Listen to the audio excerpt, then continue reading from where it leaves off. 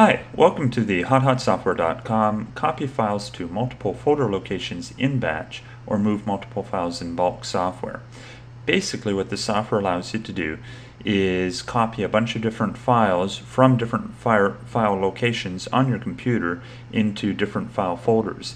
Now, some of the major benefits are as follows. If you are any kind of system admin and you need to, say, back up to different computers or back up to different locations and so forth, then this software can be very useful. If you are a programmer and doing some kind of testing, like load testing, or you want to randomly test and see what kind of results you get with your software, then this can also be very useful.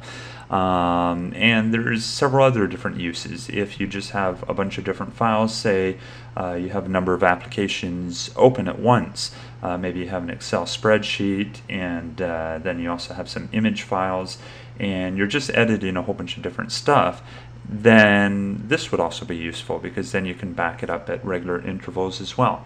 Anyways, obviously to add the different files, you'd click on Add Files and it would pop up a little box where you could add them. You could clear the list. You can choose by file type. So for example, if you just wanted text files, image files, Excel files, whatever, you would just specify the type.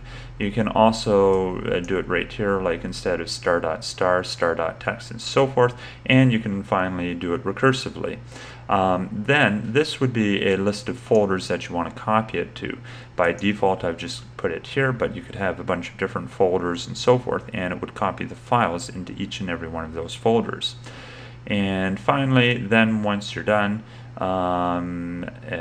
you would either choose the interval that you want to back up at, so it has these defaults such as 5, 10 minutes and so forth, or you could have a custom backup which is in seconds. Once you finally got everything set up, let's say you wanted it every 5 seconds, you click this button and then it would automatically start backing it up, and you see the little countdown timer rate, and that's the software.